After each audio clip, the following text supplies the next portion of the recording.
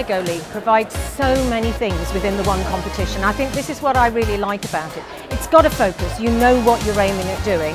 However, you can do it at whatever level is suitable for your school. But you are encouraged to take part in all the areas. You're expected to do the project and the research, to practice doing public speaking, to produce a display.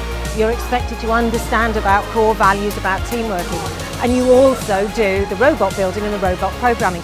To have all of those together, to me, is what engineering is about. All of those are skills that are highly valuable for engineering. It's great that at school age you're actually putting them into practice. They're picking up skills like programming, logical thinking, problem-solving skills, innovation. These are all going to be useful at the university level if they want to pursue careers in mathematics, science, engineering, STEM-related fields.